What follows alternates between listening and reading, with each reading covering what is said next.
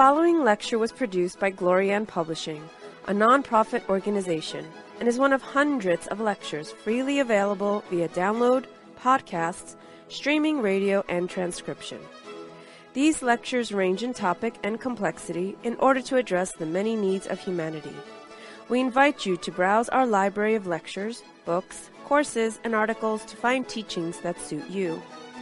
Through the support of donations, Glorianne Publishing has published 40 books, hosts international retreats several times a year, offers free online courses, and many other valuable resources, available to anyone worldwide.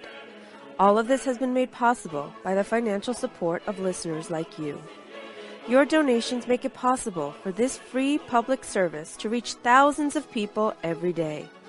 To make a tax-deductible donation in any amount, even anonymously, visit GnosticTeachings.org. Now, with heartfelt wishes for the end of suffering for all creatures, we begin the lecture. May all beings be happy.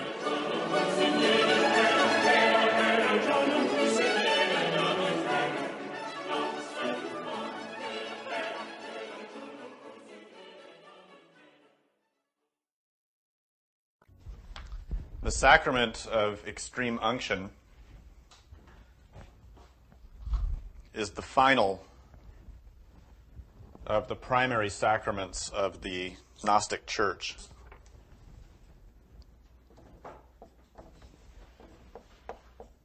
And in that sense, it is the culmination of the previous sacraments. It's the sacrament that is built upon all of the previous sacraments, or sacred rituals, sacred acts. To understand what extreme unction is and means in its true application, in the esoteric sense, in the depth, we have to recall the very purpose of Gnosis, or in Hebrew, da'at, knowledge, which is this hidden sephira, this hidden sephiroth, this sphere in the central column of the tree of life.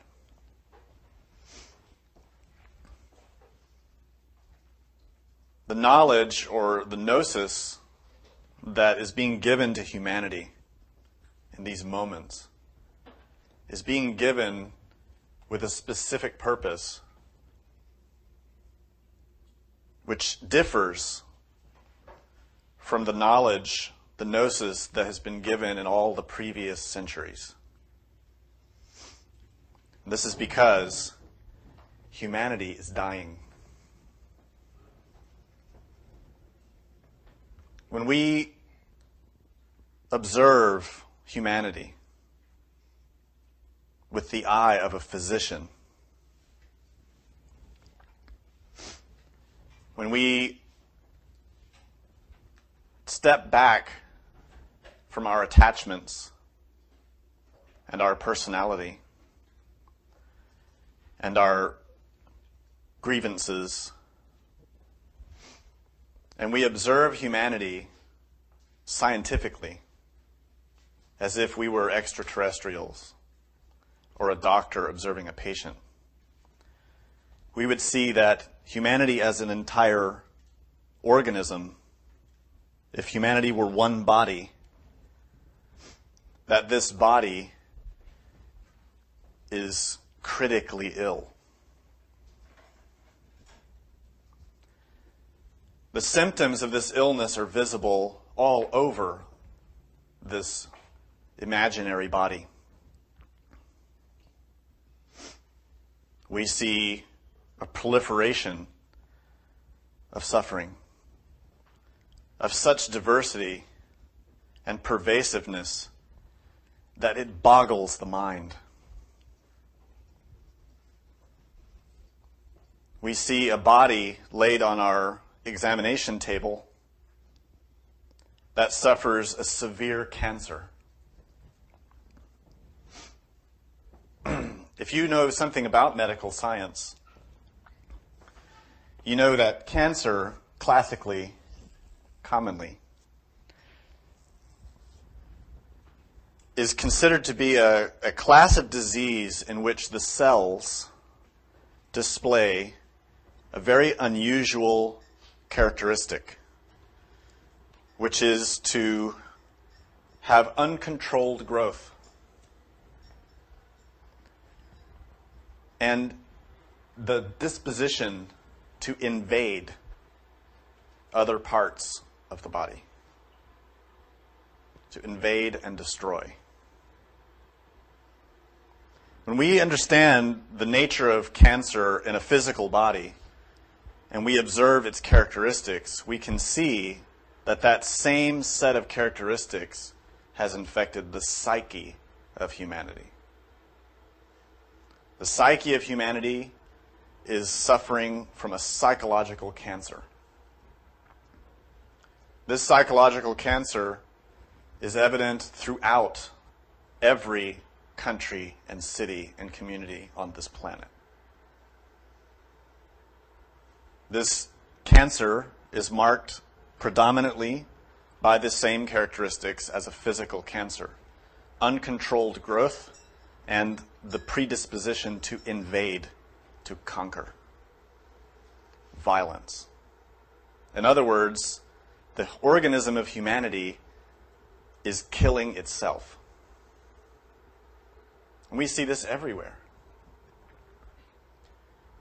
Wars without end. Wars without clear reason. Wars where there is no threat. Wars over words. Wars over money. People killing just for the fun of killing. And we see this psychological predisposition being stuffed down the throats of our children through television, through games, through books, through the internet, through movies, where our children now are most primarily entertained by violence. All of us, adults and children, are now entertained by watching how to kill, by being entertained through killing, through violence. Not just violence physically, but also violence emotionally and mentally, through sarcasm, through cruelty in humor, through cruelty in speech. The illness that humanity is suffering from has symptoms visible in every sphere of our existence. Every system that is necessary to maintain our health and life is breaking down. Our social systems, which are based in marriage and the unity of a family, are fracturing at ever greater rates as the divorce rates rise and as family stability completely dissolves. Where families now no longer live near one another as they once did, but families are scattered all over the planet. No longer able to maintain the sense of family unity, which is so critical in the development of a child. We see our political, our economic, and our environmental systems all at the point of destruction. We, the human organism, the body of humanity, are committing a form of suicide. And yet, we refuse to recognize that we're sick. Like most people in these times, we suffer ailments and refuse to acknowledge them. And when we do acknowledge a few ailments, we try to blame someone else. Humanity as a whole is suffering a grave illness a fatal illness. But humanity persists in the idealism that things are going to get better, that the future is somehow bright, even though objectively, scientifically, there is no evidence for that in a single part of our lives. The main one that we use as evidence for the improvement of life is technology. We believe that because now we have iPods and cell phones, that our technology is making our lives better. What we fail to realize is that the vast majority of our planet's resources are invested into military technology, the science of killing. The vast majority of our wealth, of our energy, of our time, as a humanity, as an entire race, is invested into how to kill. Not only that, but our food supplies are dwindling and becoming poisoned. They're becoming unreliable. Our water supply is at its worst state in our entire history. Fewer people now have access to clean water than ever before. Our air is poisoned. The earth is poisoned. We've built technologies that we don't understand. We've built nuclear weapons that rot in hidden pathways and hidden chambers all over the planet that leach dangerous chemicals into our soil and water. And we ignore this. And worst of all now, the terror of being killed is spreading all over the world. In previous decades, the idea that you could walk out of your house and be killed was only limited to a few specific places on the globe. But now, you can't live anywhere in the world and be free of the fear of being murdered. Now our children are killing adults.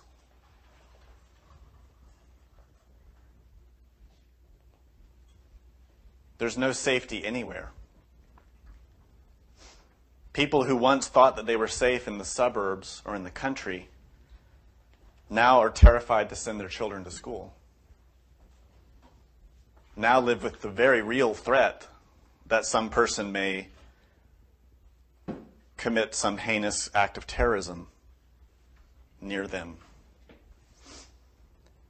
All of these things and many more that we don't have time to discuss are indicative of an illness that is consuming humanity.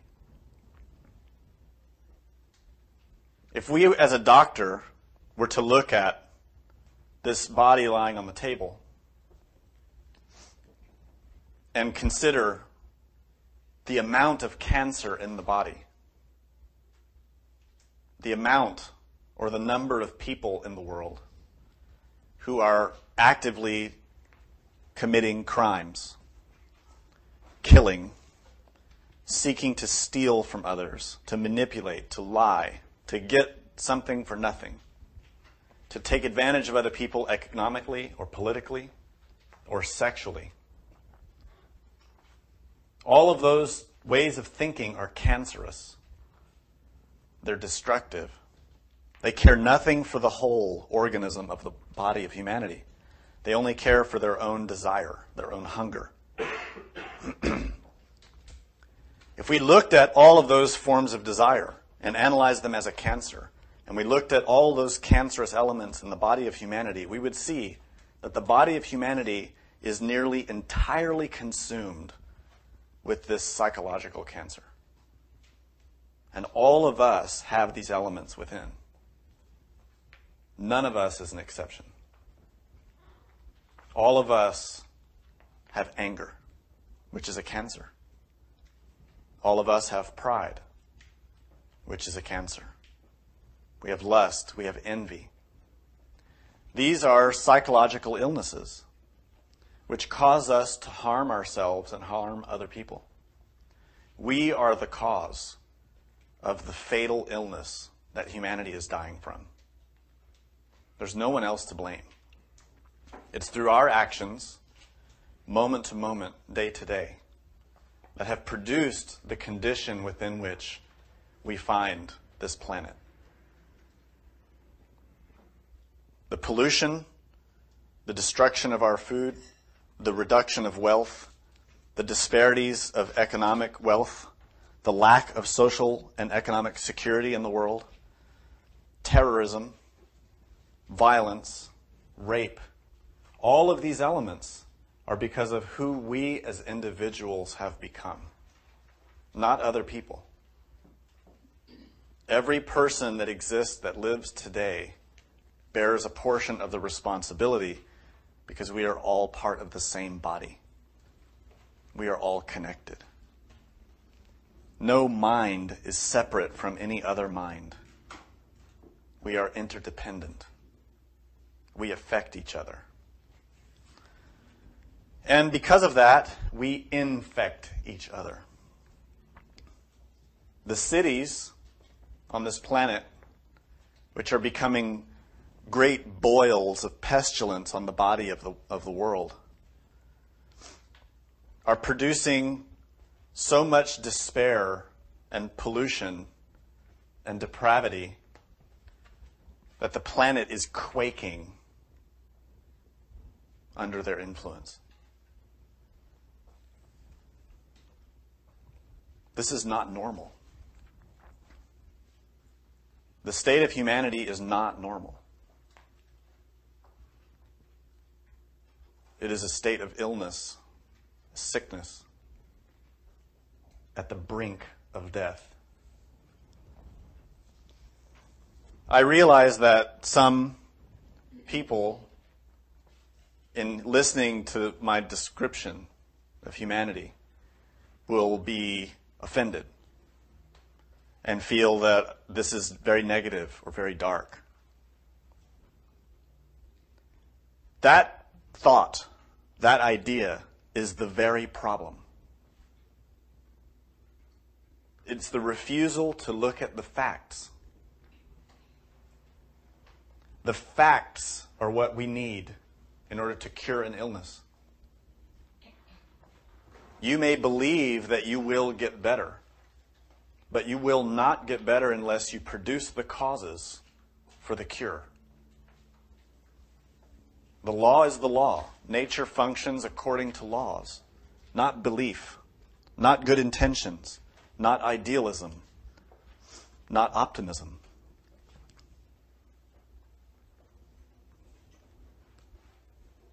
Even though my description of humanity sounds dark, it does not lack optimism.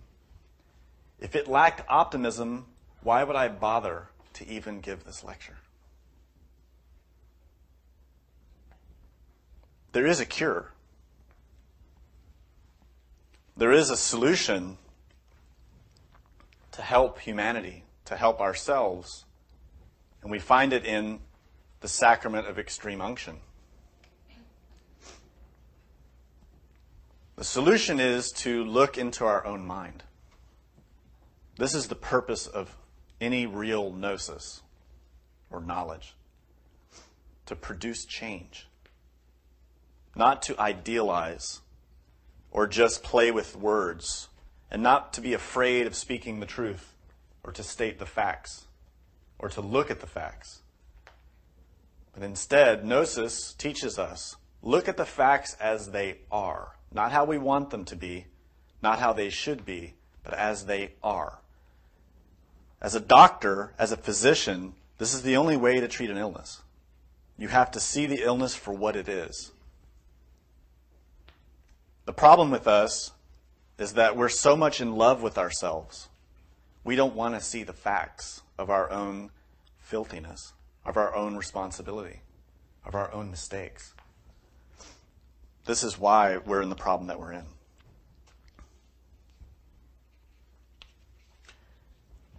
As a doctor observing humanity in this way, we have to recognize that the pervasive cancer that is destroying the body of humanity is fatal. This body will die. Humanity will die. Everything that exists dies. Every particle that is born will die. Every universe that is born will die. There is no law in nature that states that humanity will continue on forever. The physical humanity, that is. The psychological humanity. There is an element that persists. There is a level of existence that continues. But it is not in these lower densities of nature where we live. That which is eternal is in the very rarefied levels. Very supreme, very subtle. Levels of nirvana and parinirvana. These things are eternal. And within all of us, we have an element that belongs there. We call this the consciousness, the Buddha nature.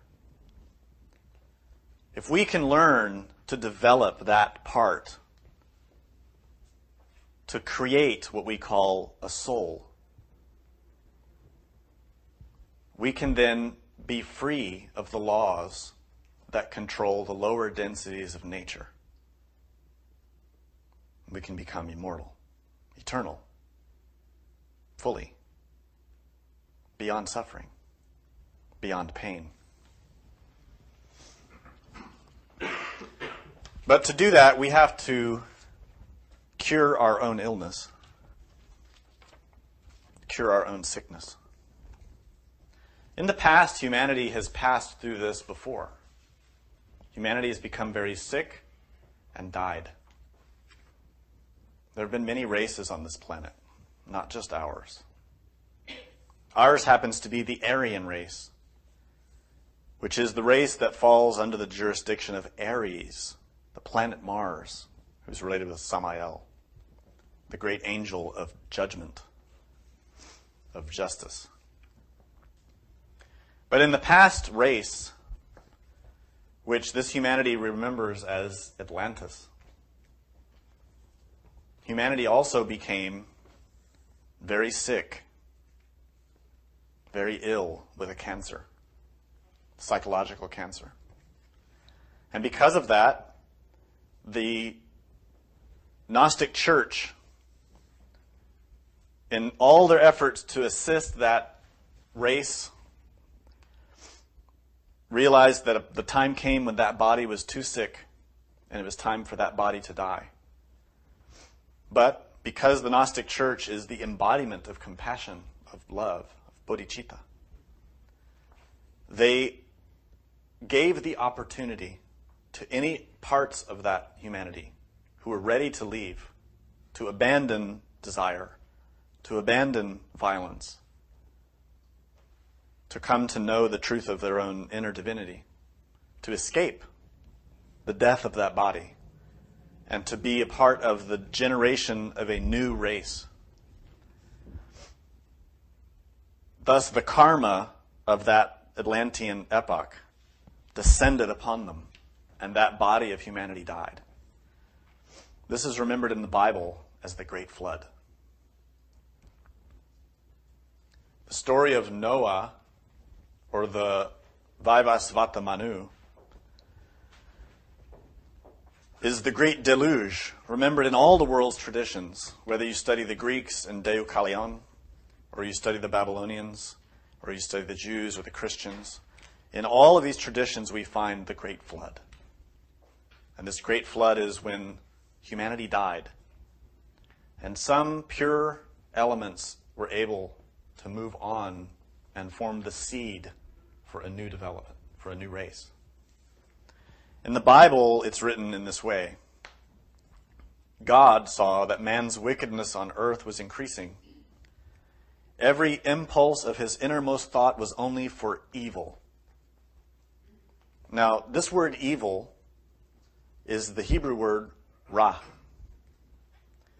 which is actually translated more directly, not as evil, but as polluting.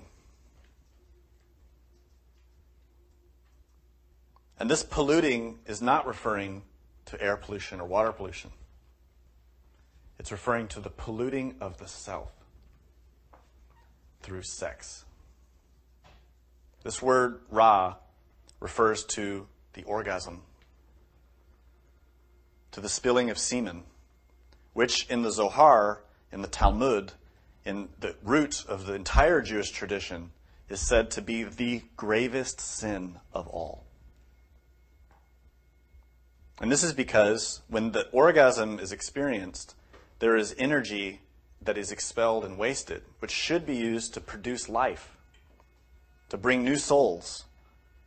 So when that energy is destroyed, all those souls are in effect killed, denied, locked out. This is what the rabbis say, according to the Talmud. So in the Bible it says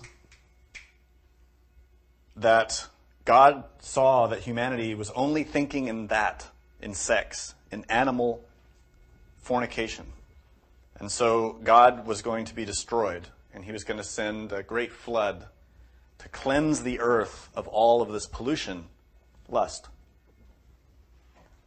And God said to Noah, because Noah was a righteous man, faultless in his generation.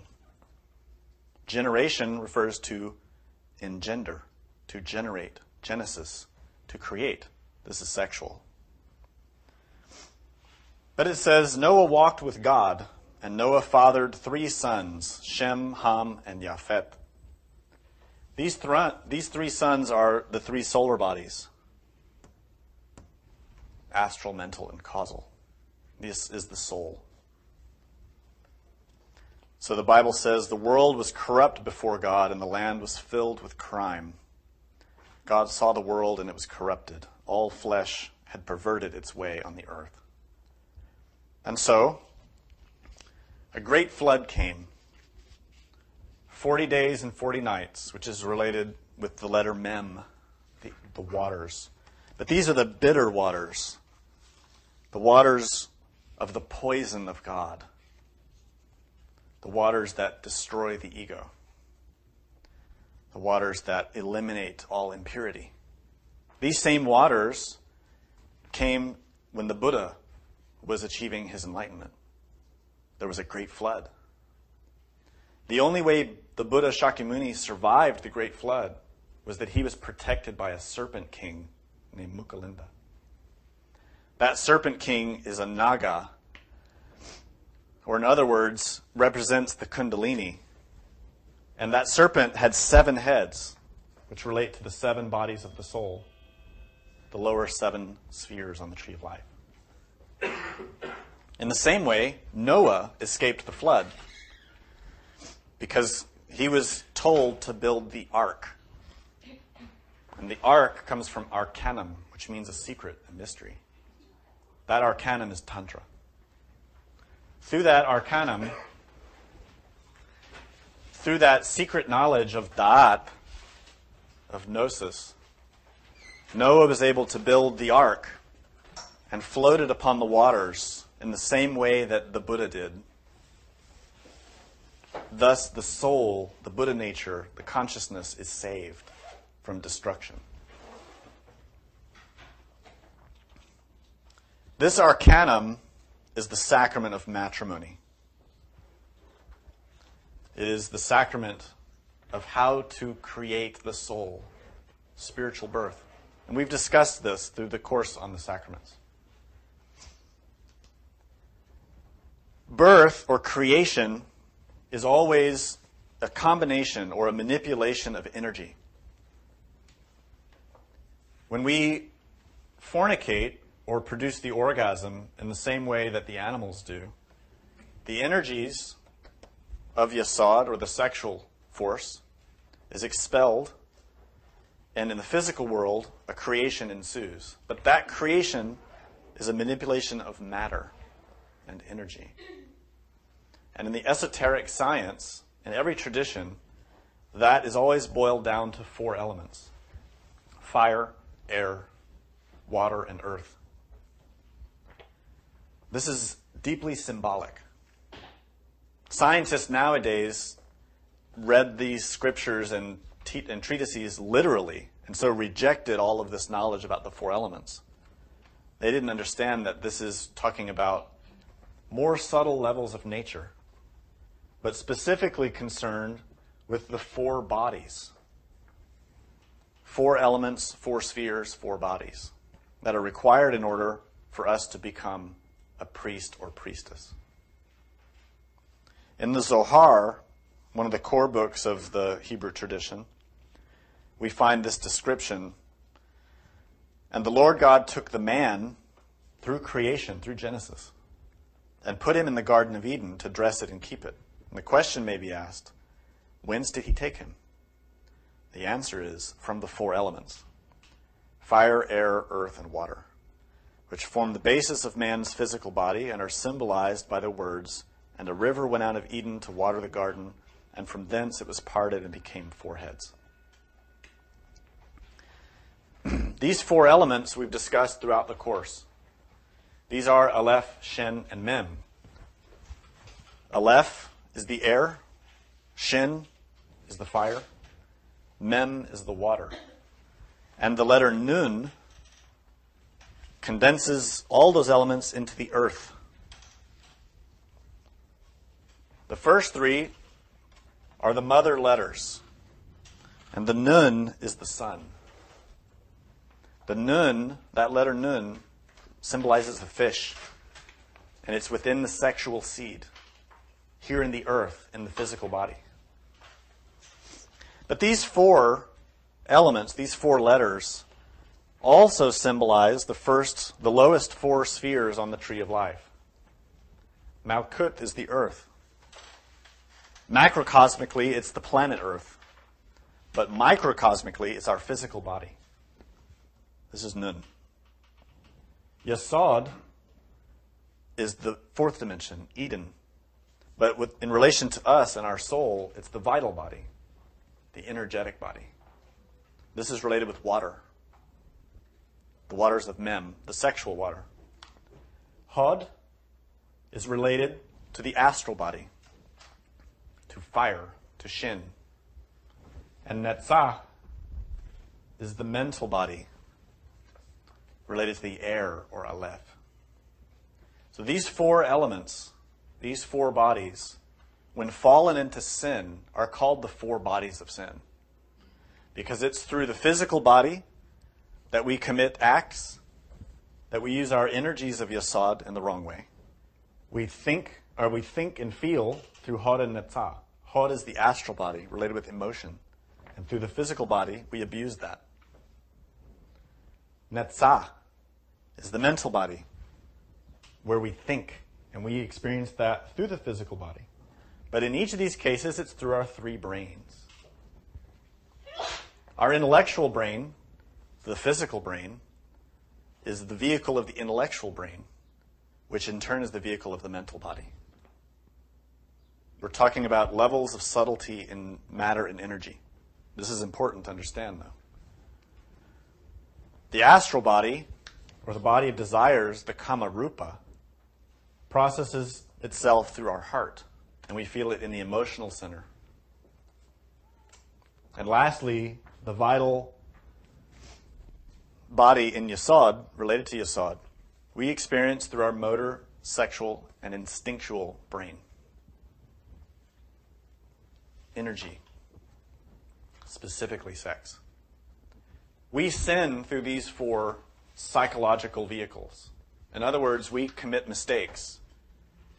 We have our anger, our pride, our lust, our envy, and they process through these regions, these psychological aspects. It's because of that we've become the fallen Adam, or the sinning Adam, and have been cast out of Eden. We suffer. Eden means bliss, ecstasy. We don't have that. We don't live in ecstasy, in bliss. We live in suffering. We don't live in Eden. Eden is bliss, ecstasy. we live in suffering. We live in hell. We're trying to make the best of it, but in reality, it's getting worse every day. It's getting harder. People who are a little older know this for a fact because they see in their lifetime how much things have changed and gotten worse and continue to get worse. And it's terrifying.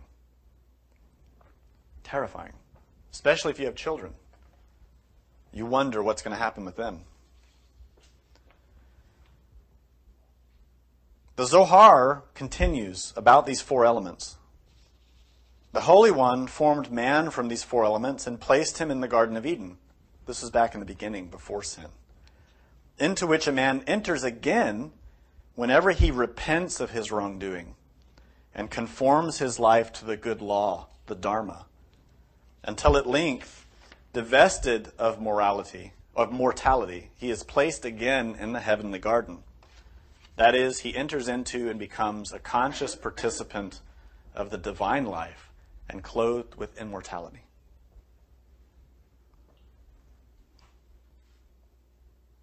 To dress it and keep it, the garden, means to keep and observe all the precepts of the good law, the Dharma, obedience to which imparts to and endows him with power to control the four elements and drink of the river of the water of life. Disobedience causes him to drink of the bitter waters, flowing from and by the tree of evil, Ra, fornication, symbolizing the tempter, Lucifer, so that instead of ruling and controlling the elements, he becomes their slave. Then what occurs is written concerning the children of Israel when they came to the waters of Marah. They could not drink of the waters, for they were bitter. Disobedience to the good law of right doing always, sooner or later, results in bitterness of life, thought, and feeling, and only by right doing can the words of Scripture be accomplished. This is all from the Zohar. Perhaps you're seeing why all the sacraments are necessary in order to understand this one. There's great depth in that short passage. In synthesis, when we learn to be psychologically in harmony with the law, the Dharma, which descends from the Gnostic church, from Da'at, naturally, our soul, our psyche, enters Eden, becomes blissful, because we're not breaking any of the laws of nature. We then drink of the waters of life, pure water, which is sustaining, it's nourishing. When we break that law, the Dharmic law, then those waters become bitter, which is called in Hebrew Mara, which is interesting, because in Buddhism, the one who tempts the Buddha is Mara. This is no accident.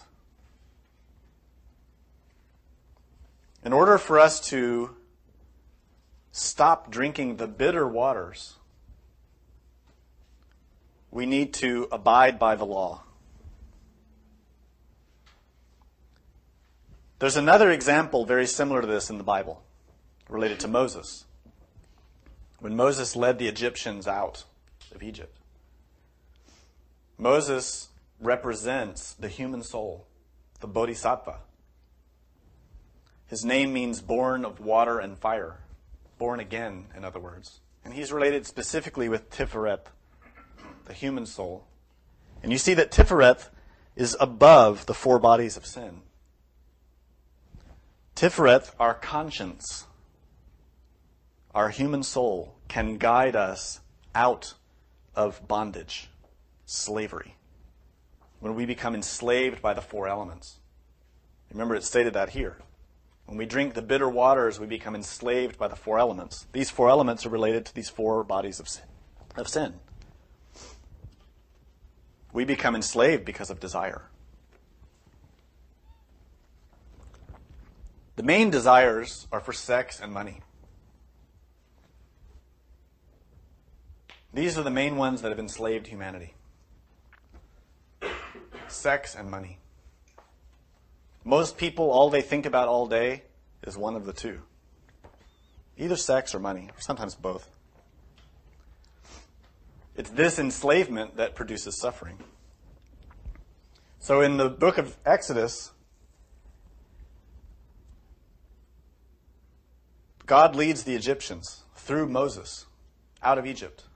But the Egyptians pursue the congregation, the Israelites.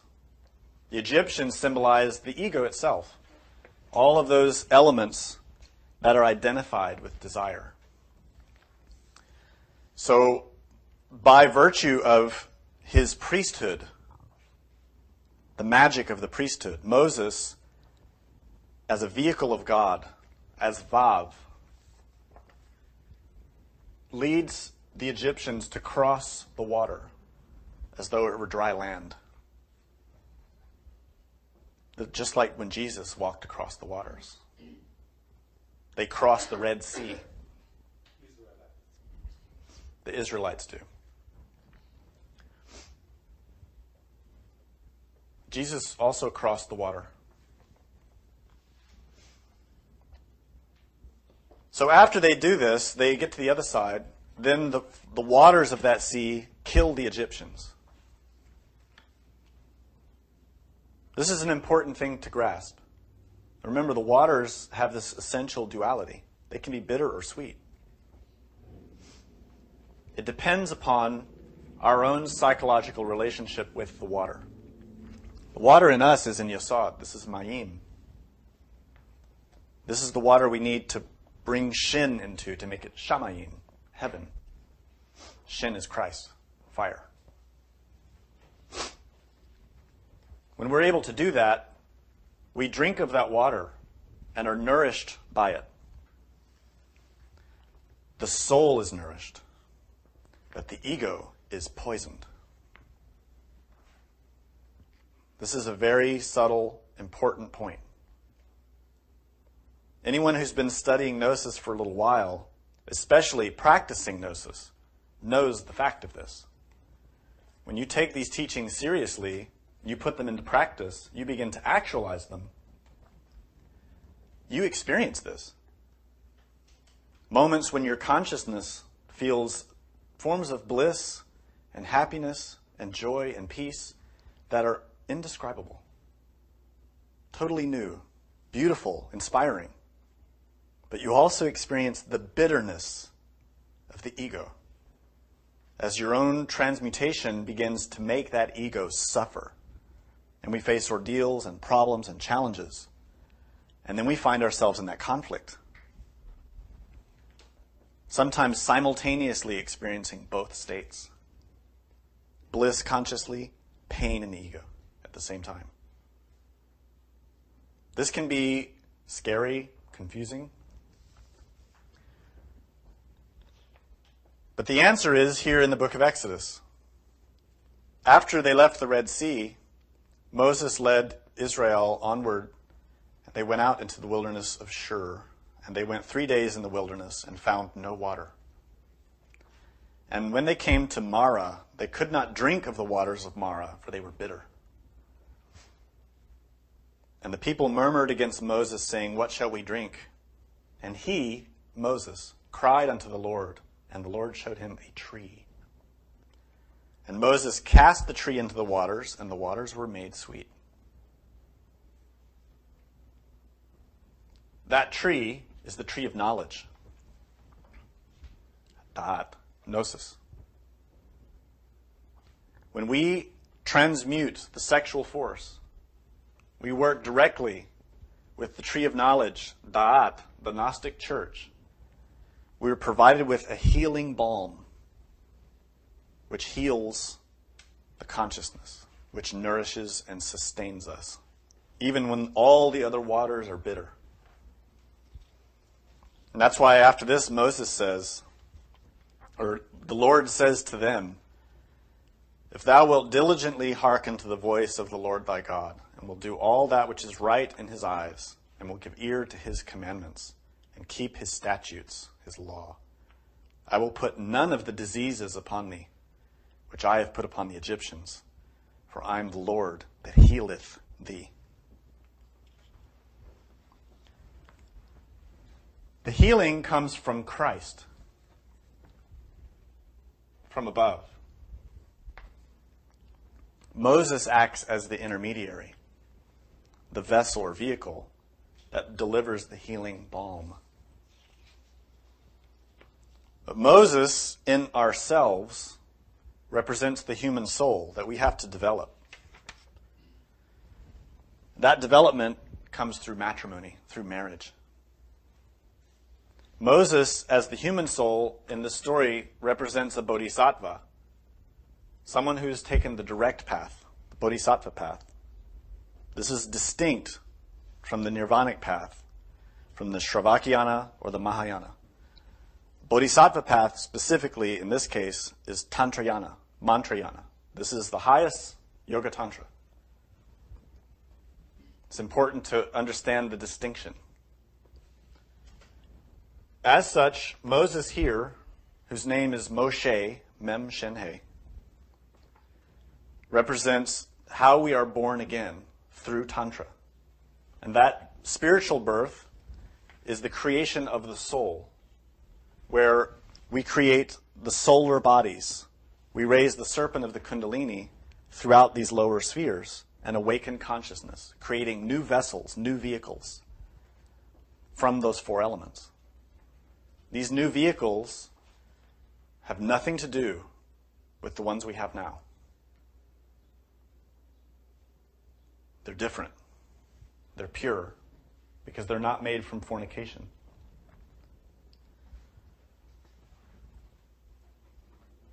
In the Bible, these are called the four holy creatures, the four hayot. In the book of Ezekiel, you can also see them. This creation that occurs is written in the Zohar, when it says, "Blessed is he whose study is in the secret doctrine. For when the Holy One takes his soul unto himself, Tiferet, it leaves the body formed out of the four elements behind. And rising on high is placed at the head of the four hayot, or living creatures, to whom the words refer, in their hands shall they bear thee up." The four holy creatures are the solar bodies that we need, rooted in the causal body. They also represent the four lower bodies, which are the bull, the man, the lion, and the eagle, which are the physical, the vital, the astral, and mental bodies. The important thing for us to grasp here is that this creation occurs only from the sweet water, through transmutation. So about the passage that I read from Moses throwing the tree into the water, the Zohar says this: "And the Lord showed him a tree, which when he cast into the waters, though bitter, were made sweet."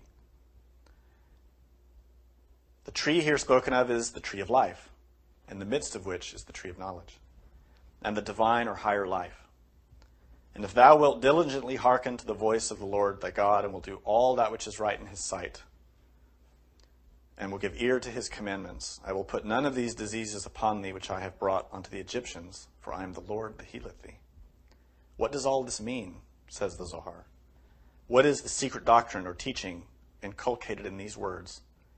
It is that when this, our human life, becomes dark and embittered with sorrow and sadness through weakness and failing to live in accordance with the good law, there is only one agent or power that can clarify it and cause it to become again pure and sweet and clear, and it is the divine within us, healing all our diseases, redeeming from all evil, and satisfying with good things, so that our youth is renewed like the eagles.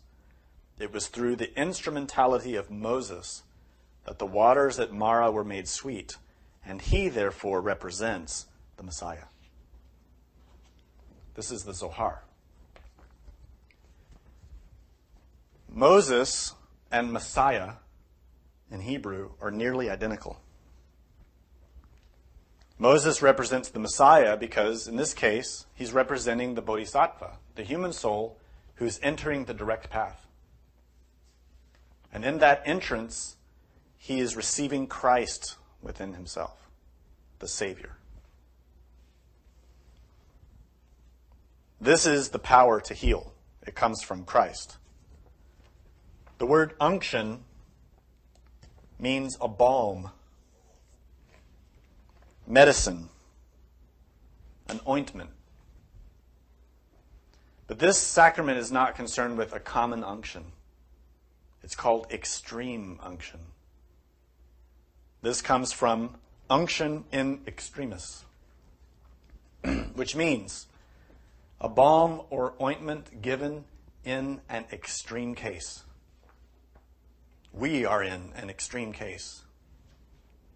As much as our media and our politicians and our spiritual leaders want us to believe that everything's going to be just great, we all know very well the terror, the fear, the uncertainty that we feel. We sense it. This is why there's so much interest in prophecies, in understanding what's going to happen. Nostradamus, the book of Revelation. Because those things will happen. They're coming. This humanity will die. This planet will die. We have a choice to make. Do we receive the unction in extremis from the Christ through the consciousness or through the ego? In the Gospels, the apostles received this power of healing. And so it says in the book of Mark, and they cast out many devils and anointed with oil many that were sick and healed them. These are related. These are not separate things. These three things are extreme unction. Casting out devils refers to our ego, to our desires, to our lust, to our envy. The anointing with oil refers to transmutation, and the healing comes from God. In the book of James, about unction, extreme unction, it says this: Is any man sick among you? Let him bring in the priest of the church. In parentheses, not the doctor, the priest. And let them pray over him, anointing him with oil in the name of the Lord.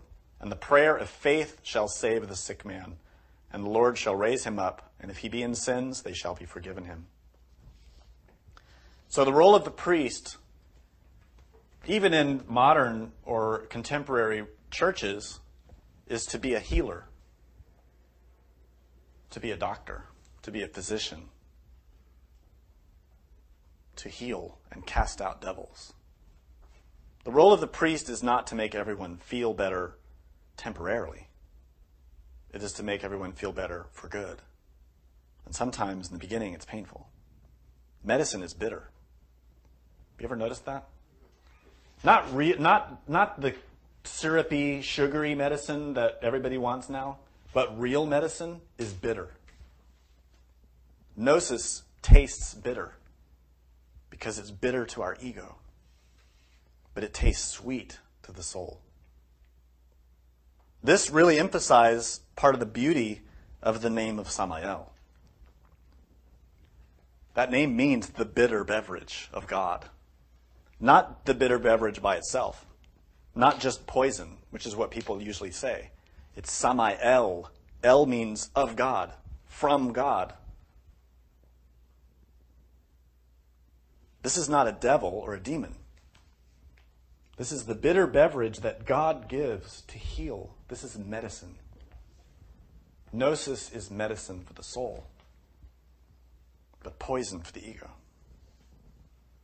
So in the Catholic tradition, extreme unction is also called last rites. And as you have probably heard, this is a form of blessing that's given at death.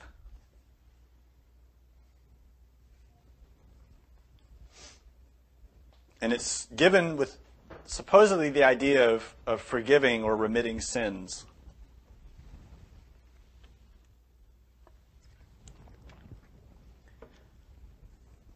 The Gnostic priest also performs extreme unction in many ways.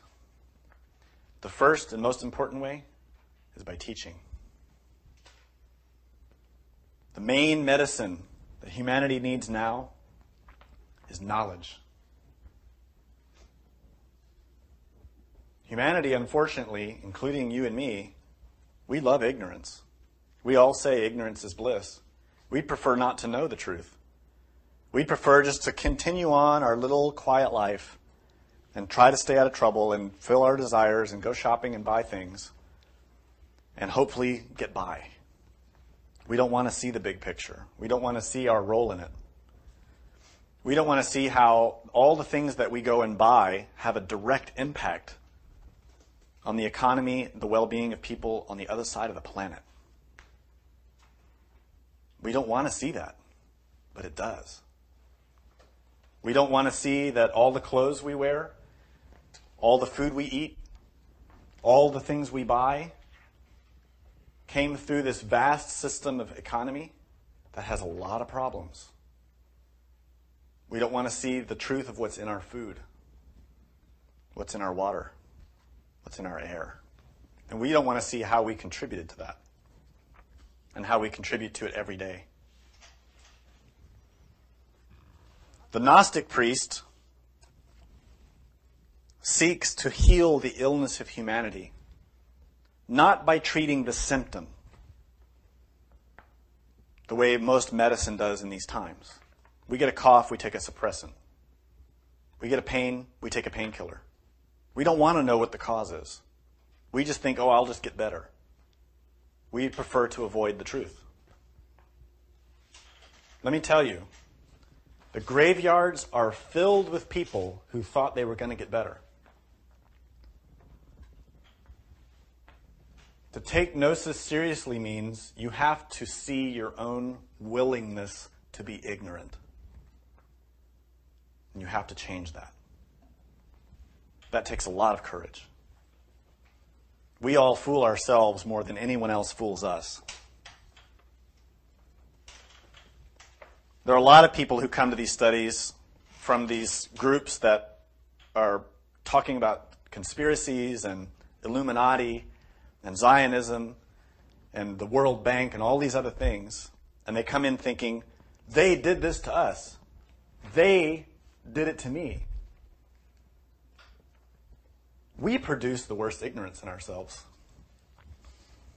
We produce the conspiracy in ourselves. So the Gnostic doctor seeks to solve the problem by looking at the four bodies of sin. What we see physically are just the symptoms of what exists internally. Our spiritual poverty has produced our economic poverty. Our mental fascination with violence has produced the physical violence. All the so-called experts say there's no relationship between violent movies and TV and video games and violence committed in the physical world. They have no proof of that. And all of us know in our heart that they're wrong. We all know it. But the expert says, oh, there's no relationship. Kids watch violent movies and play violent video games, but it doesn't make them go and kill other people. We all know better. Every one of us. We have to look psychologically for the causes of the disease that's killing humanity. And those psychological causes are inside of us. We need to know about these four bodies. We need to know about ourselves. We do that through practicing this teaching, through awakening the consciousness, through performing all the sacraments in ourselves, including the sacrament of priesthood. This doesn't mean that we necessarily become a priest in the physical world, because you remember, the priest is the human soul. You have a human soul. That human soul needs to become a priest inside of you, not necessarily in the physical world. And the one who performs magic, who performs the healing, is inside of you, not the priest at your school or your church. we all need to enter the sacrament of priesthood and then come to this sacrament of extreme unction. And first, we perform it for ourselves. We first perform extreme unction for our own death, psychological death, our own psychological, mystical death. The way that we do that is we learn very deeply about our own mind by walking through the path of initiation. This path is these first 7 spheres on the tree of life. And it begins here and now, in the physical body. Awakening consciousness, transforming our energy, working hard. This is not easy. It does not happen automatically. It is not given for free. We have to earn it. This is only possible through marriage. As a single person, you can prepare, as we stated in the other lectures. You can do a lot of preparation. This is a very valuable, important time. But to enter into initiation, to create the solar bodies, requires a matrimony. And this truth is hidden in the Hebrew word for marriage. There are 2 words really used in Hebrew for marriage. Kiddushin and Nisuim. Kiddushin is the one most people talk about. But really, this means betrothal. It's the period before married life begins. Nonetheless, Kiddushin means sanctified. From sacrament, from sanctity, from purity. When a couple is actually married, in other words, they've performed the sexual act, which incidentally is part of the law of the Talmud. That is the marker of marriage, is sex. It doesn't require any document. It doesn't require even a priest or a rabbi to be there to bless the marriage. Once you've had sex, you're married, according to the Talmud. The other word is nisuim. And this word means, or it comes from a root that means elevation. To elevate, to rise. And you remember that we talk about those 4 holy creatures who will raise us to heaven. These are the solar bodies. So the very word for marriage says elevation. This is the way to rise to God, is through a matrimony. But when you look more deeply into the word, you see that it's written nun, yod, shin, vav, aleph, yod, and mem.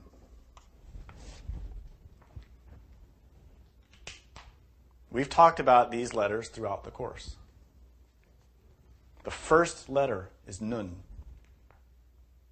Nun symbolizes the seed, the sexual energy, the fish, the earth. So let's break this down. In the very center of the word is the letter Vav, the human soul, Tiferet, the solar causal body. On either side are 2 pairs of 3 letters. At the beginning of the word is Nun, Yod, Shin. Nun is related to earth, physical body. Shin is related to fire, astral body. On the other side of the Vav, we have Aleph and Mem. Aleph is related to air, mental body. Mem is related to water, vital body. There are the 4 holy creatures that we create through marriage. Between those bodies on either side are 2 yods. And who else is that but man and wife, husband and wife? The yod represents a person, a dot, so small. That's us. Marriage is the union of 2 souls.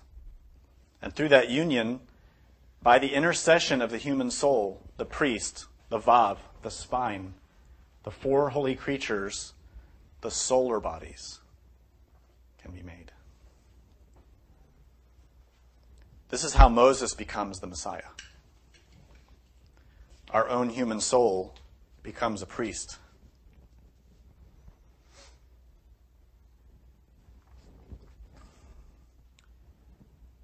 These solar vessels, solar vehicles, give us powers, capacities that are different from what we experience now.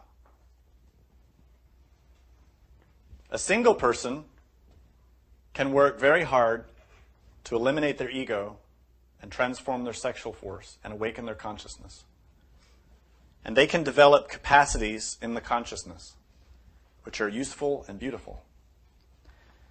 But the married couple who creates the soul works in an entirely new octave, in a series of octaves, creating internal bodies that exist in these other levels of existence. The solar astral body belongs in the astral world. It is a vessel made from gold. And when that vessel is there, we then have power in the astral plane, in the astral world. We have the ability to work directly on the emotion, to heal ourselves and others. When we have created the mental body, this is a body of gold that has power in the mental world and can be used to heal the mind of ourselves or others. This is why these bodies are so important. It's not just to play games, to just go into other dimensions and check out stuff because it's cool. It's because our inner priest needs us to heal ourselves first and then help our brothers and sisters who are dying.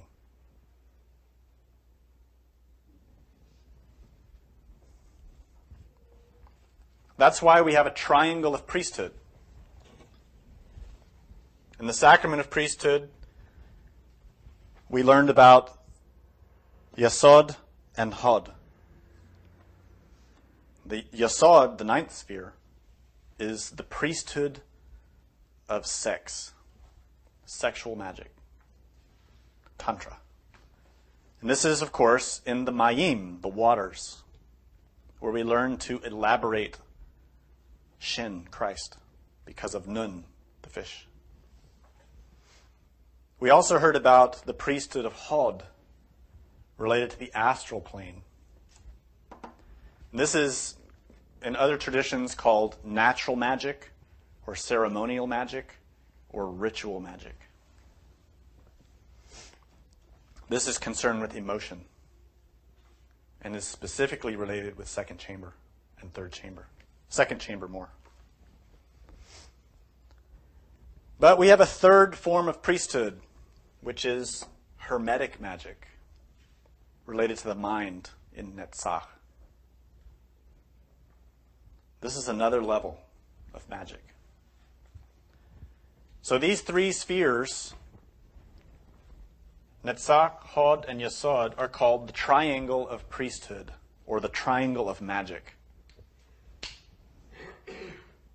Magic comes from magi, priest.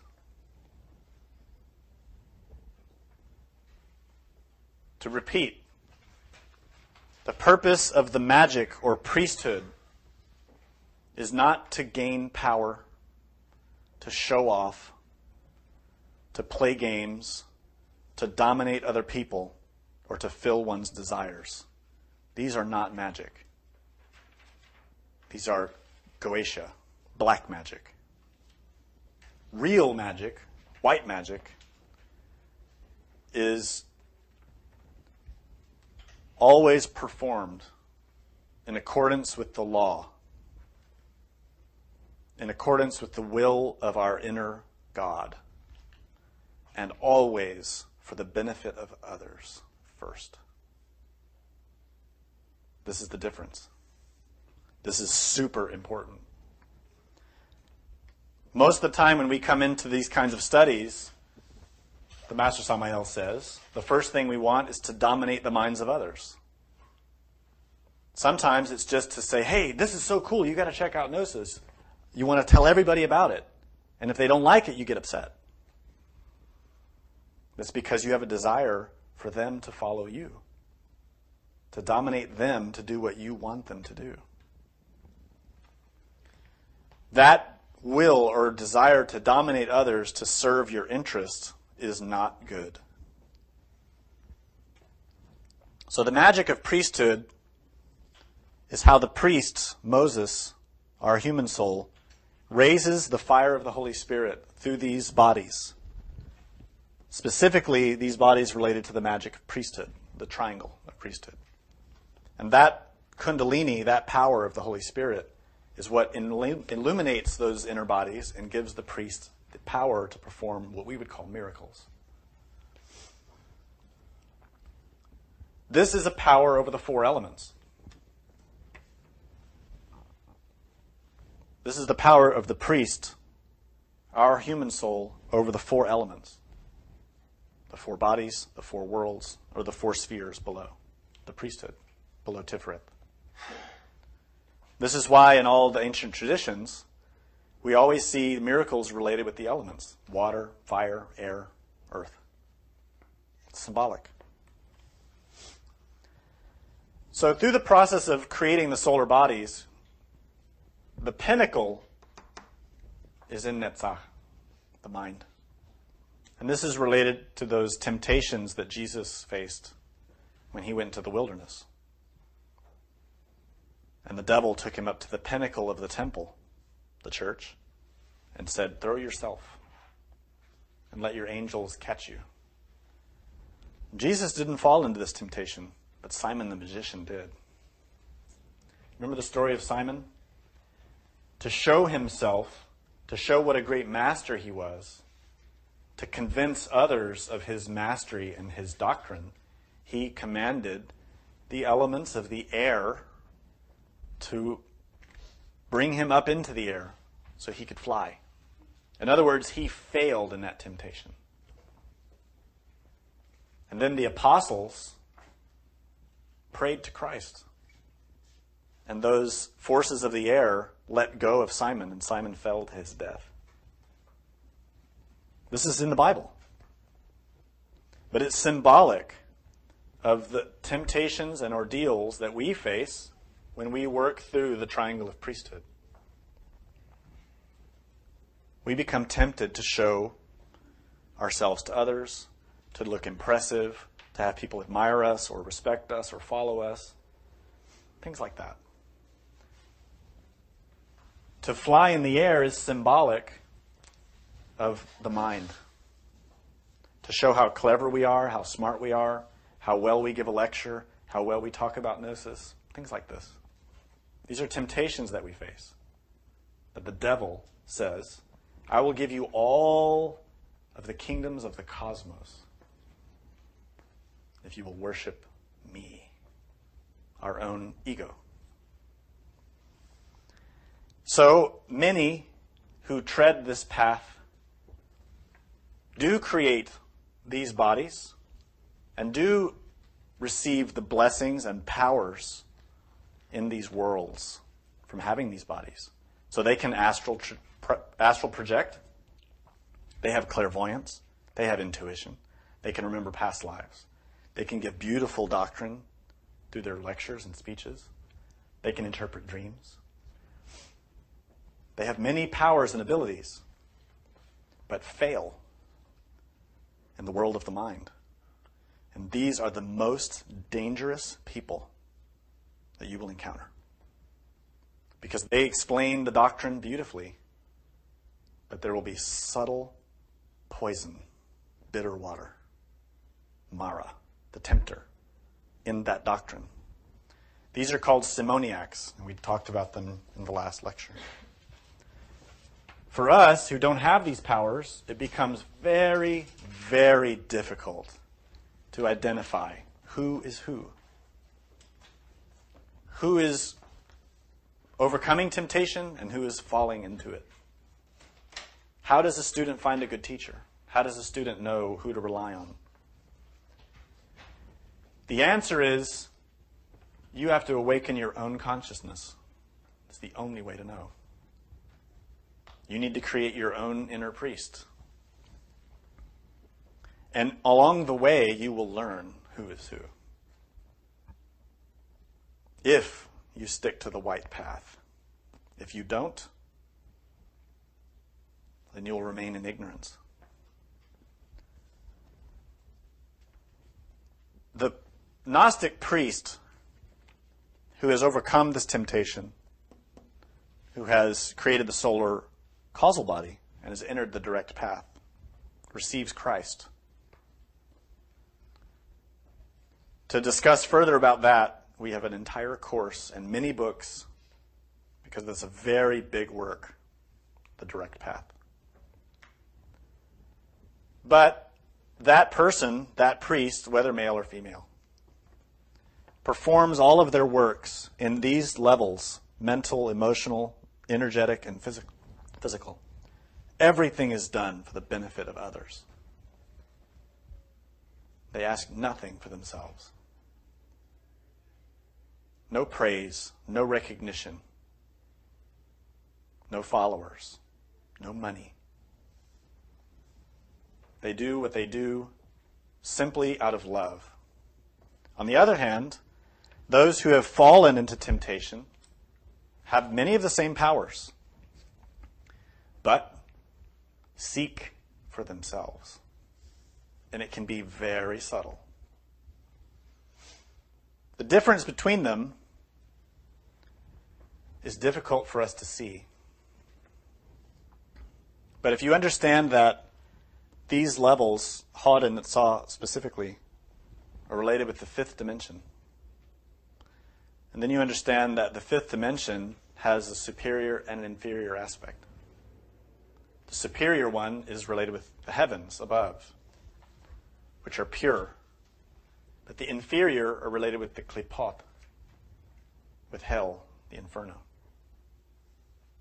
So the white magicians who work with Christ work in the superior aspect of the fifth dimension, mental and emotional plane. The black magicians work in the inverted aspect, in hell. The powers look the same from our perspective in the physical world. We hear the stories and they sound the same. We may see manifestations or so-called miracles and they look the same, but their source is different.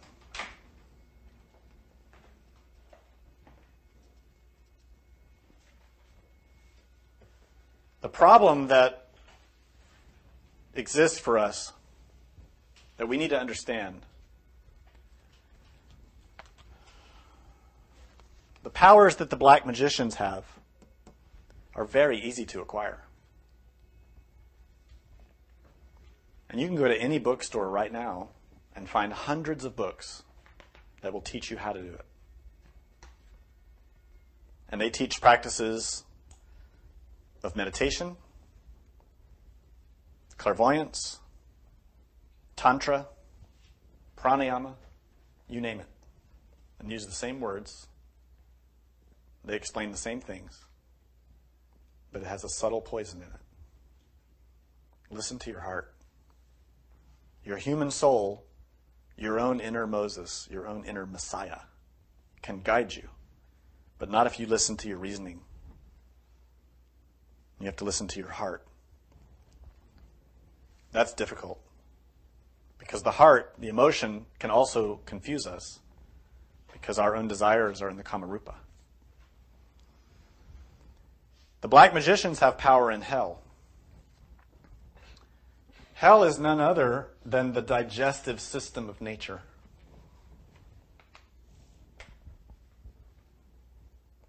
Hell is where nature digests and cleanses out what is impure.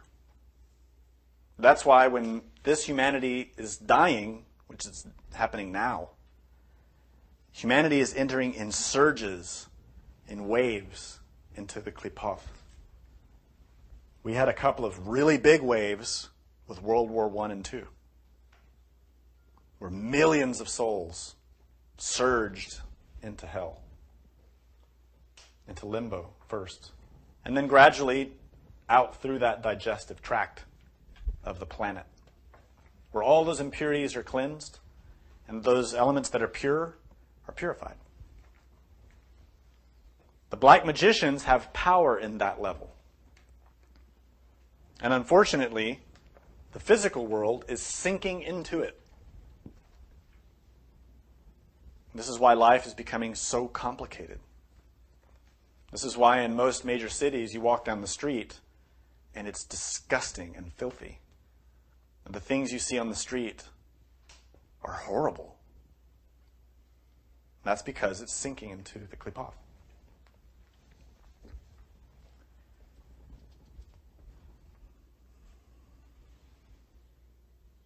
We need to define ourselves between these two. Inside. We have an ego in us, and we have a consciousness in us. And in each moment, we're utilizing energy. Even if we don't have the solar bodies yet, we're utilizing energies through these four bodies in relation with the four elements. Even without the solar bodies, we can produce magic, works of priesthood, because we have a human soul. But that priesthood can be black or white. Depends on how we use our energy. It's up to us. We need to be very, very careful. Our speech can perform an act of priesthood because there's power in our words. Even our facial expression can totally, dramatically affect someone. We've all experienced this. This is why in the book of James, it says, out of the same mouth proceedeth blessing and cursing. My brethren, these things ought not to be so. Doth a fountain send forth at the same place sweet water and bitter? Can the fig tree, my brethren, bear olive berries, either a vine figs? So can no fountain both yield salt water and fresh. Who is a wise man and endued with knowledge, gnosis, among you? Let him show out of a good conversation his works with meekness of wisdom. But if ye have bitter envying and strife in your hearts, glory not and lie not against the truth. This wisdom, Christ, descendeth not from above, but is earthly. This wisdom of the lower part descendeth not from above, but is earthly, sensual, and devilish. For where envying and strife is, there is confusion and every evil work. But the wisdom that is from above is first pure, then peaceable, gentle, and easy to be entreated, full of mercy and good fruit, without partiality and without hypocrisy. And the fruit of righteousness is sown in them, in peace of them that make peace. This is how a priest should perform his acts. With humility, with goodness, with mercy, without partiality, without hypocrisy. Never speaking bitterness. That speech is not just through the words, but through our actions, and also in our mind. By doing that, by learning all the sacraments and then entering into the magic through extreme unction to heal ourselves through our action in these levels, we can understand this passage from Exodus. Behold, I send an angel before thee to keep thee by the way, and to bring thee into the place which I have prepared. Take heed of him, and hearken unto his voice. Be not rebellious against him, for he will not pardon your transgression, for my name is in him. But if thou shalt indeed hearken unto his voice, and do all that I speak, then I will be an enemy unto thine enemies, and an adversary unto thine adversaries. For you shall serve the compassionate one, your God, who will bless your bread and your water, and I shall remove illness from your midst.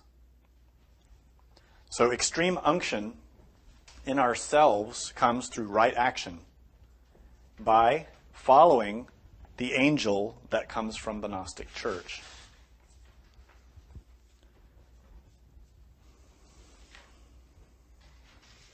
In this way,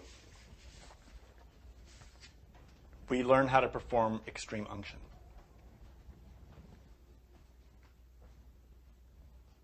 To close the lecture, I'll read to you another passage which pulls together the entire course. And I invite you to listen with your intuition to hear the deep meanings that are hidden inside of this passage. This is from the book of Revelation, chapter 22. And he showed me a pure river of the water of life, clear as crystal, proceeding out of the throne of God and of the Lamb. In the midst of the street of it, and on either side of the river, was there the tree of life, which bare 12 manner of fruits, and yielded her fruit every month. And the leaves of the tree were for the healing of the nations. And there shall be no more curse, but the throne of God and of the Lamb shall be in it, and his servants shall serve him. And they shall see his face, and his name shall be in their foreheads. And there shall be no night there, and they need no candle, neither light of the sun, for the Lord God giveth them light, and they shall reign forever and ever. And he said unto me, These sayings are faithful and true. And the Lord God of the holy prophets sent his angel to show unto his servants the things which must shortly be done. Behold, I come quickly. Blessed is he that keepeth the sayings of the prophecy of this book. And I, John, saw these things and heard them. And when I had heard and seen, I fell down to worship before the feet of the angel which showed me these things. Then he saith unto me, See thou do it not, for I am thy fellow servant, and of thy brethren the prophets, and of them which keep the sayings of this book. Worship God. And he saith unto me, Seal not the sayings of the prophecy of this book, for the time is at hand. He that is unjust, let him be unjust still. And he which is filthy, let him be filthy still. And he that is righteous, let him be righteous still. And he that is holy, let him be holy still. And behold, I come quickly, and my reward is with me, to give every man according as his work shall be. I am Alpha and Omega, the beginning and the end, the first and the last. Blessed are they that do his commandments, that they may have the right to the tree of life, and may enter in through the gates into the city. For without are dogs, and sorcerers, and whoremongers, and murderers, and idolaters, and whosoever loveth and maketh a lie. I, Jesus, have sent mine angel to testify unto you these things in the churches. I am the root and the offspring of David, and the bright and morning star. And the Spirit and the bride say, Come. And let him that heareth say, Come. And let him that is athirst come. And whosoever will, let him take the water of life freely.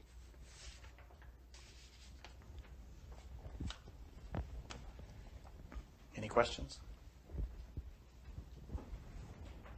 That angel that is says send a man to kill by God says if you do not follow the rules, then I will turn into your adversary. That means into Satan. That's right. The scripture says very clearly that the angel that is sent by God to provide the doctrine and to give the help through the sacraments and through the extreme unction, if we reject that help and do not follow the guidance of that angel becomes our punisher. This is what's written in the book of Revelation. It's the angels of God who descend to exercise the judgment of God. And this is why we know and explain that Qliphoth itself was instituted by God. that the suffering that the soul ensues or goes through is because of what they themselves created. And God provides hell as a way to cleanse the soul so they get another chance later. So when we feel the pain of our karma, the first place we look for blame for that pain must be within. Not to blame the one who delivers the karma to us, because the one who gives us the karma is an angel. The one who gives us the pain is divine. We don't grasp that because of the nature of our animal mind. Any other questions? In Spanish, the priests are called curas, which means healers. Yeah, the comment's made that in Spanish the word for priest is healer, cura. In reality, throughout the ancient times and all the different traditions, the priests were always the healers, the shaman, the one who heals the village or the tribe or the group. And this is still true in Tibetan medicine and most traditional forms of medicine, that to be a doctor, you must be a priest, and to be a priest, you must be a doctor. And even Paracelsus said as much. You said earlier that gnosis was medicine to the soul and poison to the ego. Now, when one, puts gnosis into practice, will it become easier for that person's life, but at the same time more difficult because of the ego, and more easier because of the consciousness being awakened and being expanded? Yes, it becomes both easier and more difficult. And it's easy to understand if you imagine yourself right now and you try to unzip yourself in half. It won't feel good. It's painful. That's what we have to do. We have to extract the consciousness from its prison. But this isn't a prison like a simple cage with a door.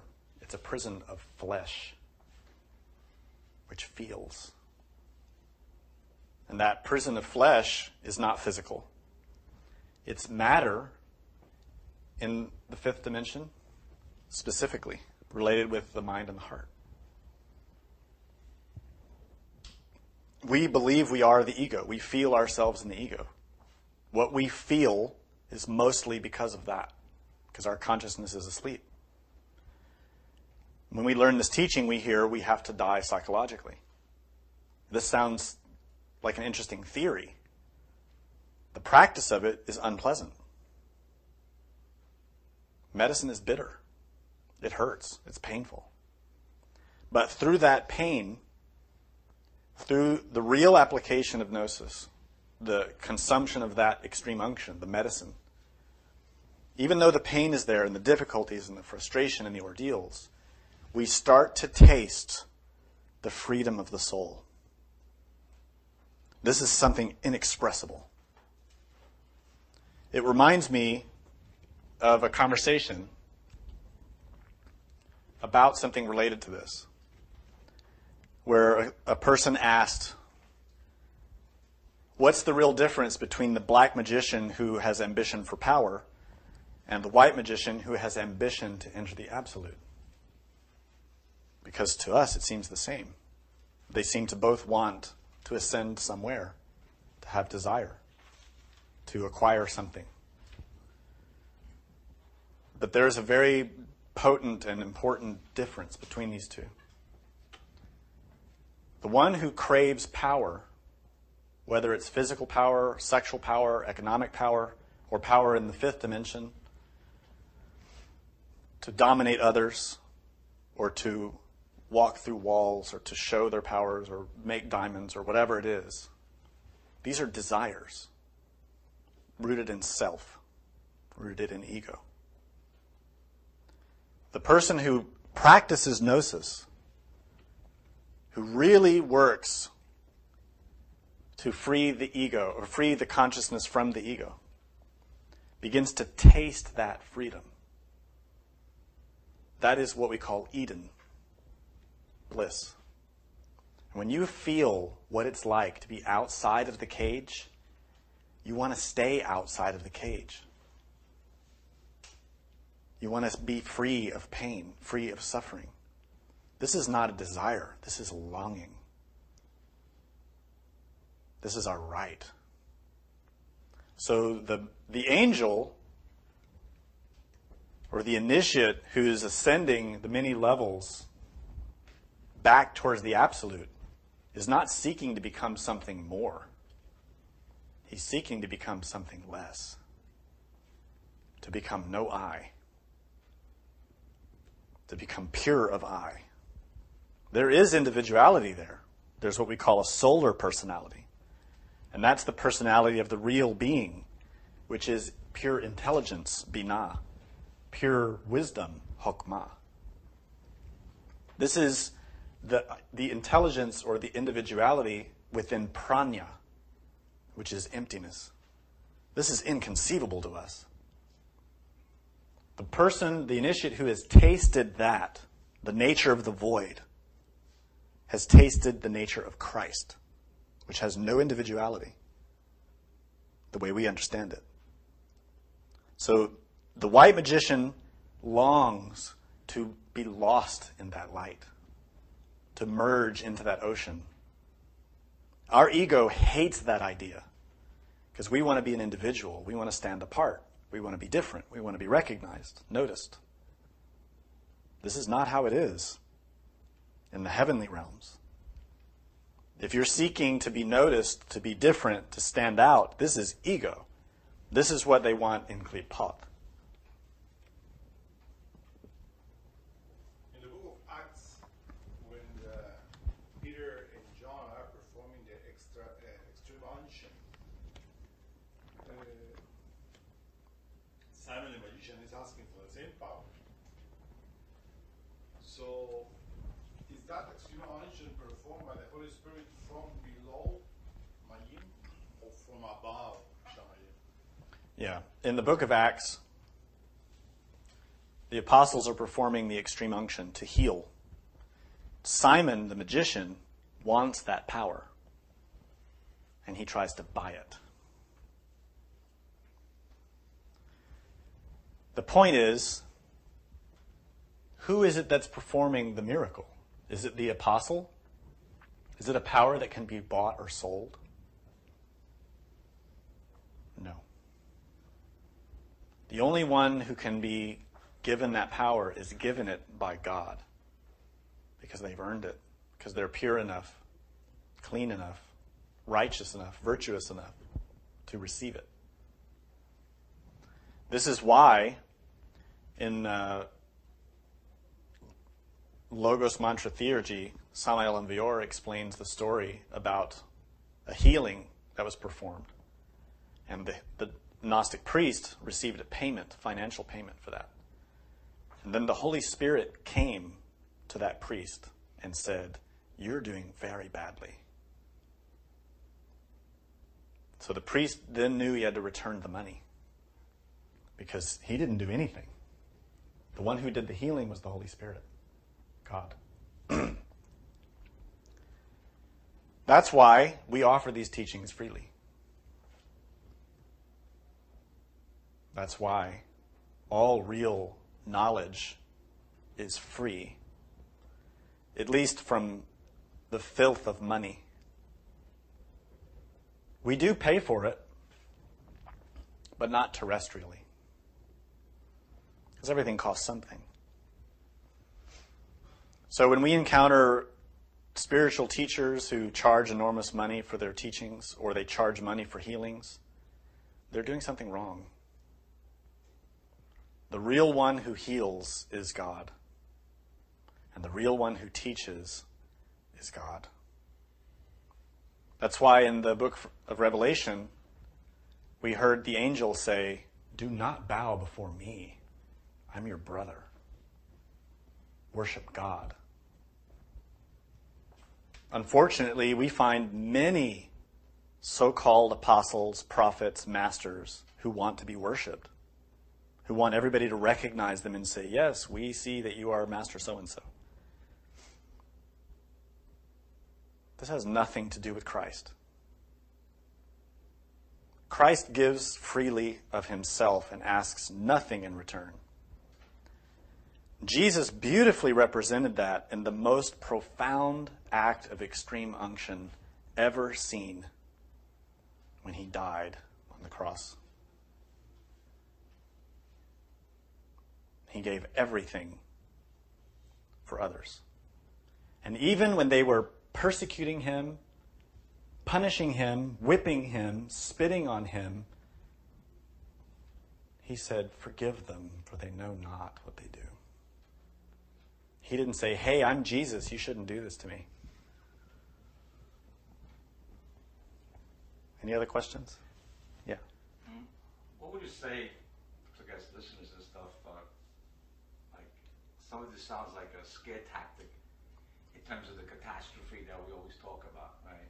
Like the external catastrophes. You know, what differentiates us from any other group that attracts souls by catastrophes, you know? And to me, it sounds like reality, catastrophe has to be within oneself, you know, in order to feel that, you know. If you go to the doctor and the doctor tells you you have cancer and you have 2 weeks to live, would you accuse him of scare tactics? Or would you be glad he told you the truth? Yeah, that's just it. A lot of people would get mad at the doctor and leave. I'm going to go get another opinion. The key thing there is that the doctor may not know exactly how long you have to live. But the doctor is skilled and educated to know that you have cancer and that it's killing you. The difference with this teaching, the teaching of Samael and Vior, is that, yes, we teach that humanity is facing the end of this cycle, that this race will die, and that everything that exists on this planet will cease to be. This is a fact, and anyone who awakens consciousness can confirm that. The difference, because there are other groups that teach similar things. You always hear prophecies, the world's going to end in 2012, the Mayan calendar, and all these different theories that you hear about. But the difference is that through the Gnostic Church, you can learn how to come out the other side. To not just be a victim, but to conquer. Part of what we teach in Gnosis is that in the midst of the greatest adversity is the greatest potential for change. And this is a key in Buddhism as well. This is why the higher teachings, those that really grasp the depths of the knowledge, teach you that peaceful moments in life are poison for the consciousness in these times.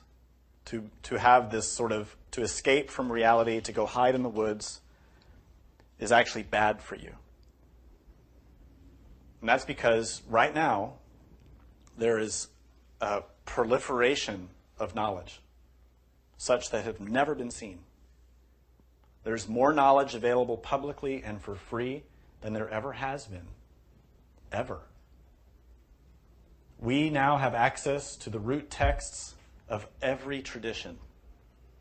The secret doctrine in every tradition is revealed. And this is because the Gnostic Church is performing extreme unction for this humanity. The spiritual knowledge is the balm that we need in order to save the soul before the body dies. That's the difference.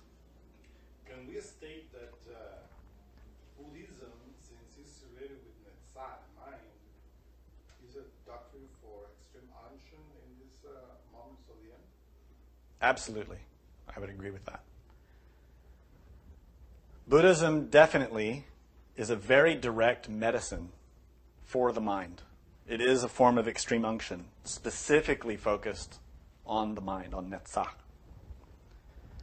And I believe that this is why Samael and Vior made such an emphasis of the union between Buddhism and Christianity, and stated directly that after his resurrection, he would go to Asia in order to unify Buddhism and Christianity. But Asia is Asya, the physical world. And Samael, through his doctrine, is unifying Buddhism and Christianity through the masters and servants of the Gnostic Church. And this is why we're seeing now such great availability of texts and teachings from Buddhism that for the last few thousand years have been hidden. This is because we need this balm for the mind. We need the doctrines of Christ and Buddha to work together in us. So it is extremely important for students and instructors of the Gnostic tradition to deeply study Buddhism in conjunction with Christianity, side by side. Christianity, the esoteric Christianity that we study in the Pistis Sophia and other important texts, relates directly with the path of the Bodhisattva, especially in the higher levels. But to reach that, we need to create the solar mind, and we need to cleanse our mind, our lunar mind. So we need that extreme unction. Can we then state that the best medicine of extreme unction in this very moment is meditation, since Buddhism is meditation? Yeah. So the various forms of the knowledge that we receive, we've discussed before. We discussed the three chambers. And in the first chamber, our primary interest is in the intellectual study. When we enter the other chambers, we enter into aspects of the teaching that relate to the other brains, the emotional brain and the motor instinctive sexual brain, to go very deep into working in those aspects of our psyche. Nonetheless, even at the very beginning of Enter this teaching, we need to learn to meditate. Meditation specifically is related with the priesthood of Netzah, Hermetic magic. We know meditation techniques that relate to the other spheres. We know meditation techniques that relate to Malkut, specifically the physical body. Many of these techniques are taught and proliferated by the Shravakayana schools, or foundational level schools, called insight schools, Zen, forms of Sutrayana, or Buddhist teachings. These are introductory levels of meditation and preliminary concentration, often with relaxation or insight as the goal. We know there are meditation techniques related to Yasod, related to the vital body. There are a whole variety of techniques contained in these schools related to the vital body. There are meditation techniques related with the astral body, with the emotion. And we teach all of these in Gnosis. However, the critical one, the pinnacle, the most important, is related with Netzah, the mind. This practice to learn to manage the mind is the most direct way for us to comprehend extreme unction. We receive the doctrine intellectually in Malkut. We begin to transmute our sexual energies and work with the priesthood of Yasod through sexual magic. We begin to learn ceremonial or ritualistic magic in Hod and through the development of devotion, bhakti. But the real work, the heart and soul of it, of the cure, is in Netzah, the mind, meditation. If we avoid that, we will die, because the medicine won't be applied. The medicine we need comes through meditation. That medicine is comprehension, real insight, vipassana, which means special insight in Sanskrit. This means it's an insight beyond the comprehension we can receive through the lower forms of meditation, which includes self-observation. Through the physical senses, you can only see what is physical, and you can only see some of the symptoms of what is more subtle than that. in the fifth dimension, specifically. To get at the root of the illness, you must see the illness where it comes from. That illness is deep in the mind. Those 49 levels of the mind. And the way you get there is through meditation. There's no other way. Meditation is the very basis, the very foundation, the very heart of the cure we need. We can transmute all the energy we want. If we don't meditate, there's no cure. Yes? What would your recommendation be for a new student in terms of meditation? For a new student to learn about meditation, the first thing that I would recommend is to study the teachings through the intellect in a balanced way. You have to study the teachings and then contemplate what you study. Not just stuff the mind with concepts, but read a little bit and then sit back and relax and think about it. Contemplate it. Look how it applies to your life and what you've experienced. Go further than that. Close your eyes and relax and keep contemplating, relaxing, and looking into what you've studied. This is a basic form of meditation and can lead you to a lot of understanding.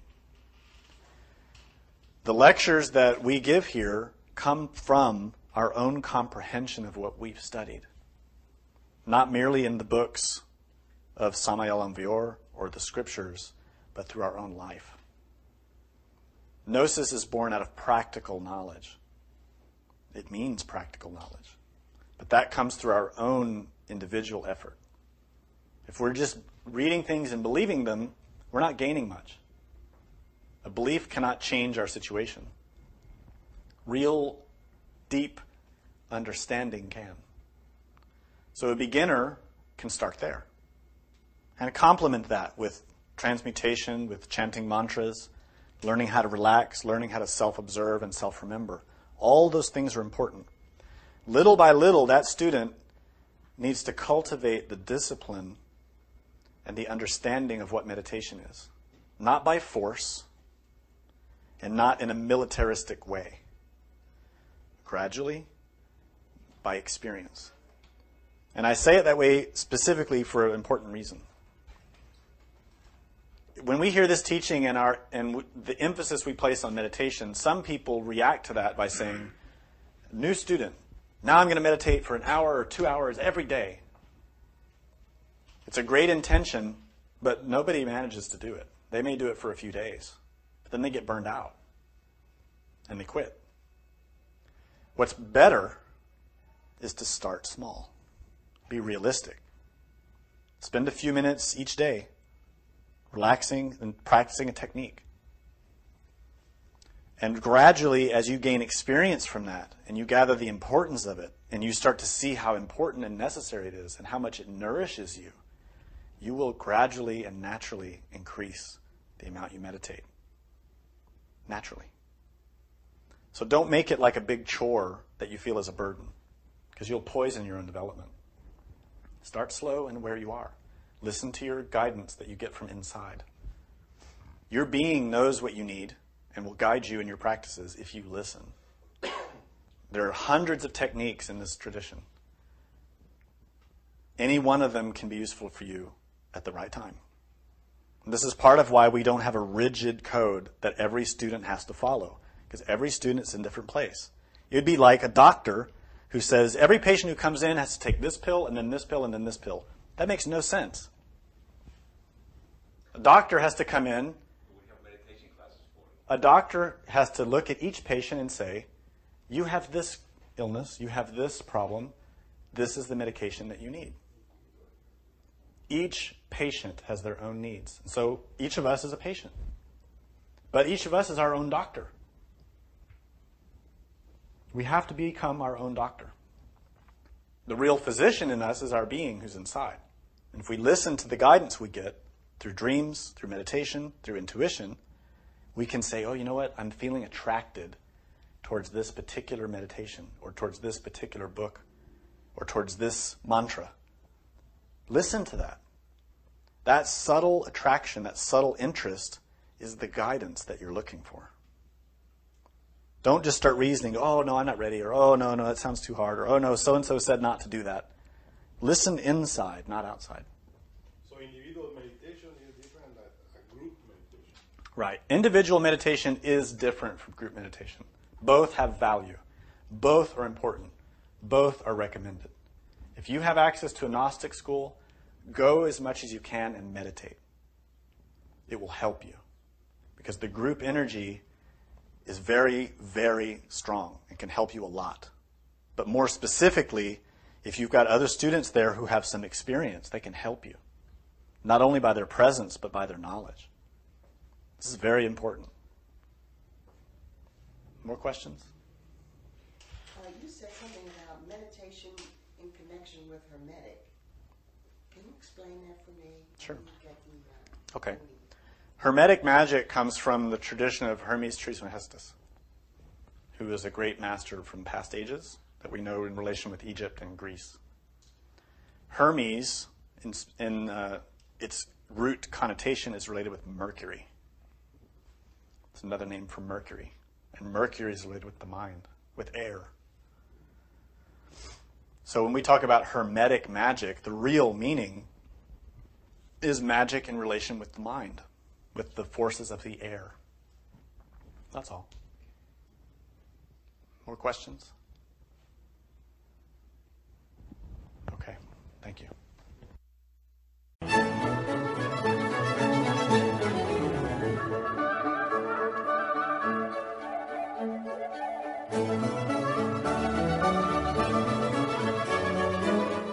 To learn more about what you learned in this lecture, we invite you to explore the books published by Glorian Publishing, available from booksellers worldwide. You may also be interested in online courses or upcoming retreats, all of which you can learn about at GnosticTeachings.org. All of this has been made possible by the financial support of listeners like you. Will you help others to benefit from this knowledge?